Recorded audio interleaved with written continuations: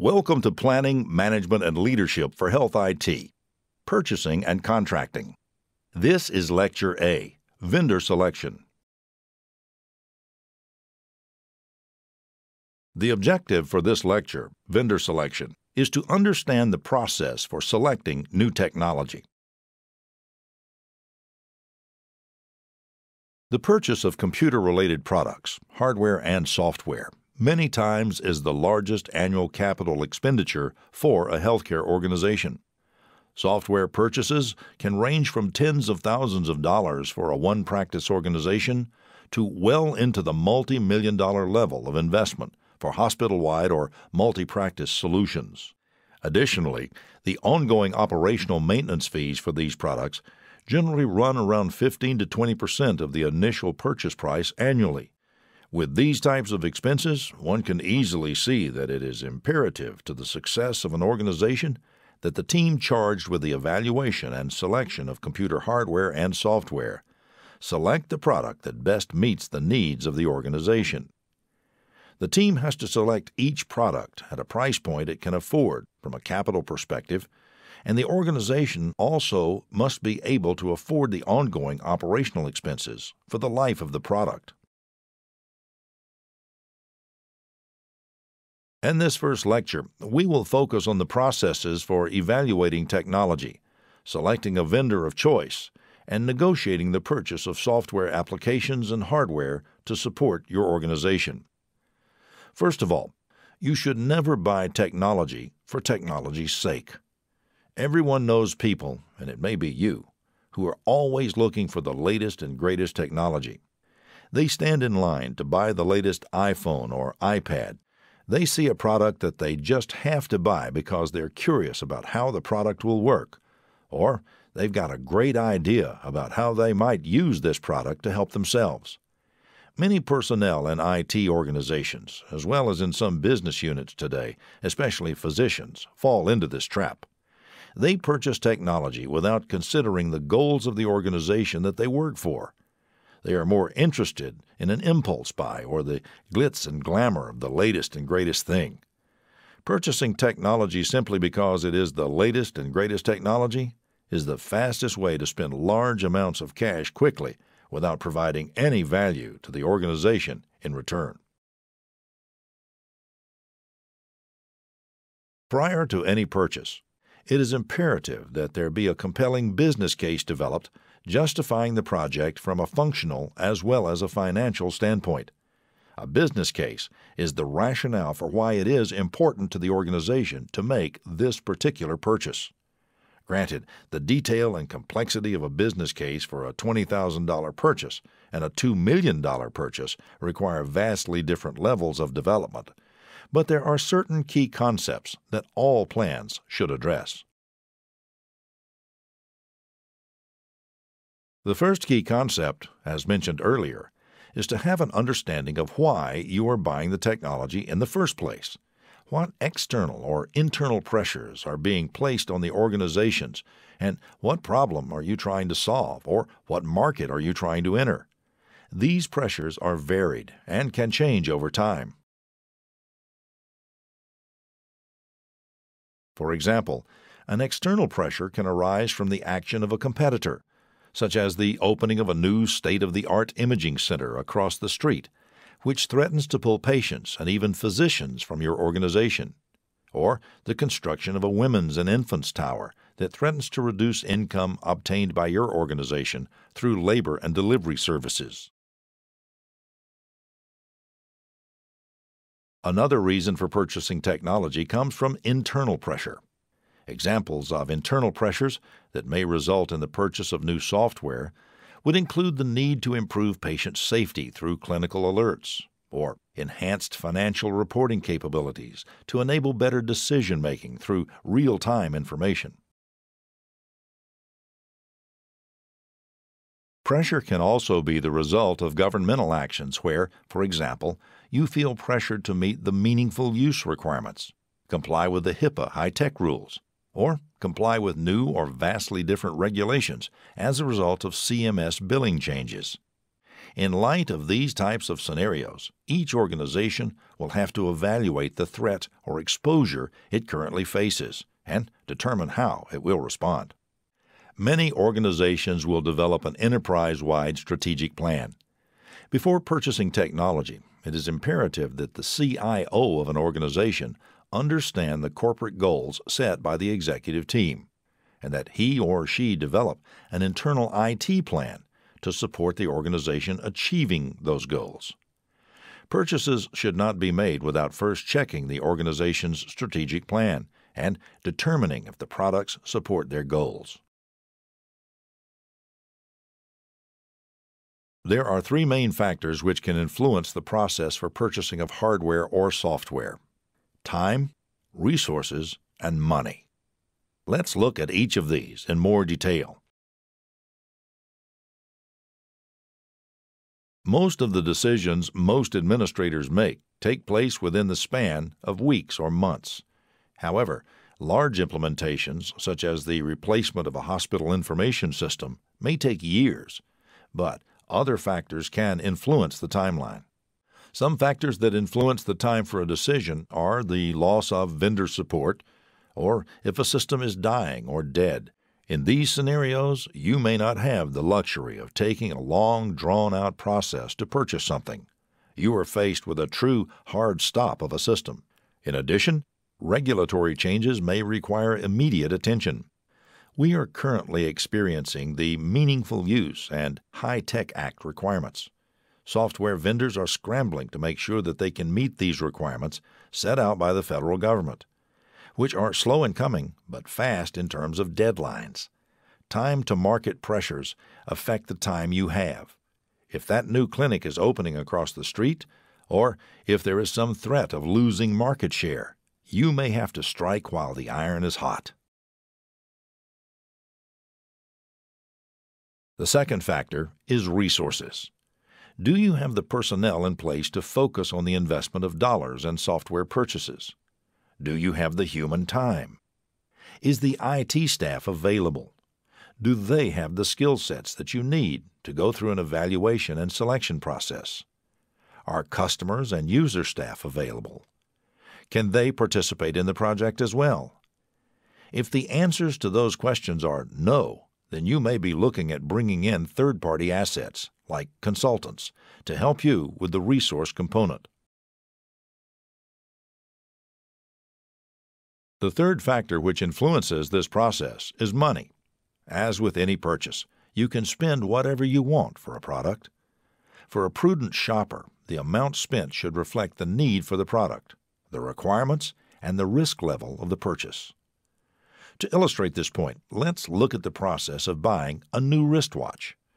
If someone is going to buy a Timex watch, generally that person will walk into a department store or a sporting goods store, take a look at the watches in the case, and make a purchase within 15 minutes, based on whether they like the dial or they like this or that function.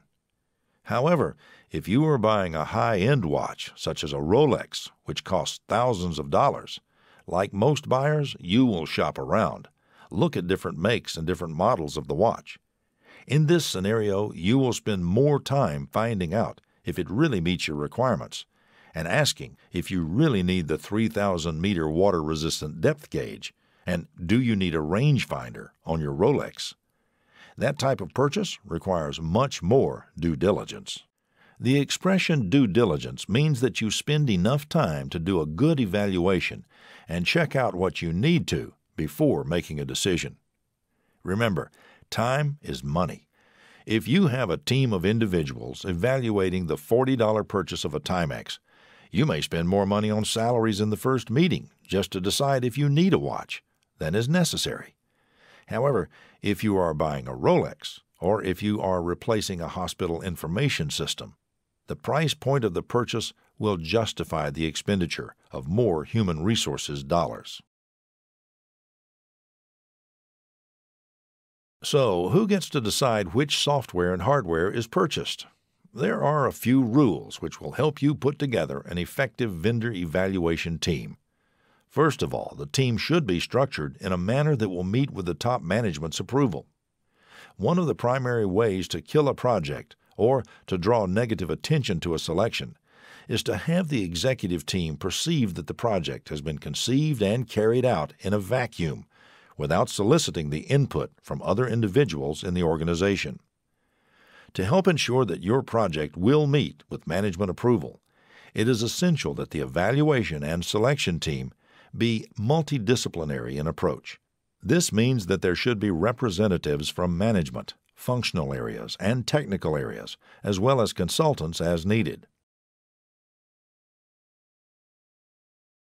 The first member of the team comes in the form of executive oversight. A common theme we will discuss throughout this presentation is that the level of executive oversight and the level of due diligence should be driven by the size and complexity of a project. There should be executive oversight of every project. However, depending on the project's size and complexity, the executives of the organization may or may not be involved in the daily functions of the team. For the replacement of a hospital information system or a large patient financial application, you would generally want to have the CIO and/or the CFO engaged in the evaluation process. However, for a smaller component of a hospital information system, such as the lab system or potentially a document scanning application, it may be enough to have the director of the IT organization or the director of the functional organization engaged in the process, as long as they keep the executives to whom they report involved and keep them up to date as to the status of the project. Are they going to stay within the budget? Are they going to be within the timeline? Each team should also contain functional representatives, sometimes referred to as the functional owners of the product being purchased. In other words, if you are evaluating a laboratory system, the selection team could be led by a laboratory executive. The team should also include individuals from the department that have a keen understanding of the day-to-day functions that they are looking to replace, the workflow of the organization, and how the system they have today currently works. Their insight is invaluable when selecting a new product, and their participation on the evaluation team generally assures buy-in for the product, since they were involved in the selection and the evaluation. Technical representatives are generally the IT component of the organization. These folks are interested in looking at items such as the network requirements for an application, the database structure, what types of hardware equipment the software can run on, meaning is it a mainframe or a mid-range computing system? Does the organization have the skill set to support a new piece of hardware that may be brought into the organization as a result of a purchase of software? The technical representatives play the role of supporting the evaluation and the selection. However, they should not drive the decision unless it is purely a technical purchase. The last members of the team are consultants. Organizations bring in outside consultants for a variety of reasons. One may be to supplement existing staff. Some organizations may not have the staff to devote time to a large, complex system evaluation or selection process, and consulting staff can help fill the void. Another value that consultants bring to your organization is expertise. Consultants may have selected and implemented numerous products before, while your local team may not yet have that experience. The most important point about the evaluation and selection process is that it should not be viewed as an IT project simply because there are software and/or hardware components. It is important to have representatives from all areas affected by the deinstallation of one piece of software and the installation of another, because these changes have a direct impact on the daily lives of those functional owners.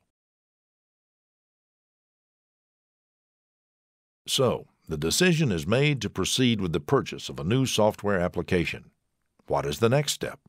Obviously, before you can purchase a product, any product, you need to have an idea of who those companies are that can provide the required functionality.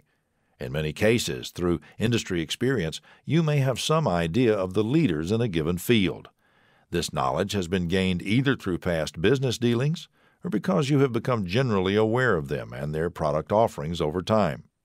However, there will be times when you have to start from scratch to identify potential vendors for a particular search. Now, let's look at 5 ways to identify potential vendors. One of the best means for learning the market is to talk to other executives in the field to find out what systems they are using. This sounds like a simple task, and generally speaking, it is. However, when talking to your peers, you need to use a few qualifying questions to get an accurate picture of how the organization is using a product. Talk to those peers whose organizations are of similar size to your organization. Try to determine the scope of use, and be sure it is similar to yours. For example, some organizations may only be using part of the product's functionality to meet a specific purpose. Your organization may have a different process or function in mind. Without digging deeper, you may not discover different results between the two organizations. The next is to identify potential vendors at trade shows. In fact, one of the best times to shop for new systems is while attending a trade show sponsored by Health Information Management Systems Society, or HIMSS, or the Radiological Society of North America, or RSNA. These 2 events, and others like them, provide healthcare organizations with maximum exposure to the vendor community. If you are about to enter into an IT search of any significance, it is always a good idea to take a subset of, if not the whole search team, on a window shopping expedition to a trade show. Prior to going, the team should meet to discuss the desired requirements and identify those vendors you want to target as you tour the exhibit halls. If you are not focused on the front end of this process, your team can quickly become overwhelmed by the sheer number of vendors present and the volume of choices available. The team should develop an evaluation tool to use when visiting vendor booths. Don't make this tool overly complicated. You're really just there to get a better idea of who the vendors are in this market. This tool will come in handy at the end of the week when you're trying to remember what you saw and whether or not it appears to meet your needs. Please note that we specifically use the phrase "appears to meet your needs" in the previous sentence. The product demonstrations seen at these shows should never be used as a substitute for a formalized vendor evaluation and selection process. One of the best ways to know whether a vendor is a candidate for a new project is based on past dealings with them and their performance in meeting your needs. Many vendors can provide solutions to your request, and most will work out fine technically. However, the benefit of having past experience with a vendor is that you have a good idea what they're like to work with over time. Do their products work as advertised? Is their staff knowledgeable, or do they have a 50% employee turnover rate? Do they listen to your needs and request for bug fixes and/or future enhancements? Can you trust their technical advice? Frankly, do you like them enough to want to do business with them again? If, after weighing these questions and thoroughly evaluating their product, you make a decision to contract for a new module, this is an excellent time to renegotiate an existing contract. All of those issues you've been suffering through since you last agreed to work with a vendor are now on the table for negotiation. You once again have leverage over a vendor that was lost as soon as you signed the last contract. Take the extra time to review that old contract, learn from your mistakes, and stand your ground when negotiations begin again. If you've spent any significant amount of time working with them, you should have plenty of issues to use for bargaining chips when sitting around the negotiation table. When looking for a vendor to meet a specific need, or one who deals in an unfamiliar area, many times organizations seek the advice and guidance of consulting and/or research firms. Due to the nature of consulting, these firms are exposed to a wide variety of vendors and applications. Their experience can allow them to be a valuable source of information. The thing to watch for when seeking the advice of a consultant is to be wary of a particular bias they may have due to the potential for future work. Research firms can provide a wealth of vendor-specific knowledge. Firms such as Class and Gartner maintain databases on many of the most prominent vendors. Based on their research, these organizations produce periodic reports on who the leading vendors are in a specific area. Due to the fact that they do not seek additional work with vendors, their evaluations are generally unbiased. In each of these research methods, you should expect to pay for their advice or services. And finally, making phone calls to companies that you don't know is another way to identify potential vendors. However, it is a rare occasion when a cold call leads to the purchase of a software product immediately following the contact. These conversations should be cataloged and used as research for future evaluations and selection projects.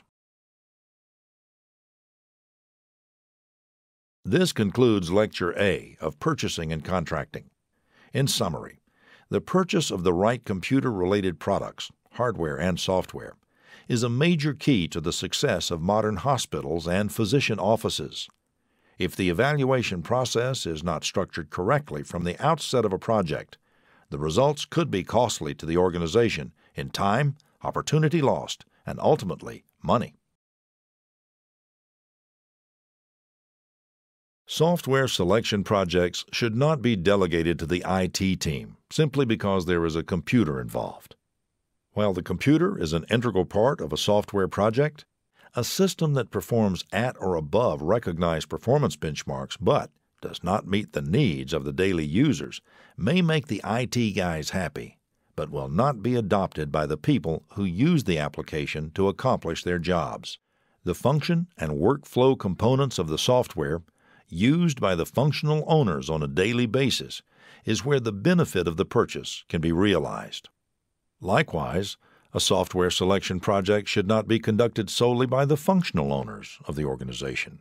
There are technical realities that can have a negative effect on an implementation if not taken into consideration before purchase. Failure to involve technical resources could result in a system that is not sized appropriately and not responsive in a timely manner. Therefore, the software will not function in a way that lends itself to daily use by the functional owners. In this presentation, we learned some of the ways to mitigate the risks commonly experienced by IT professionals when starting a project.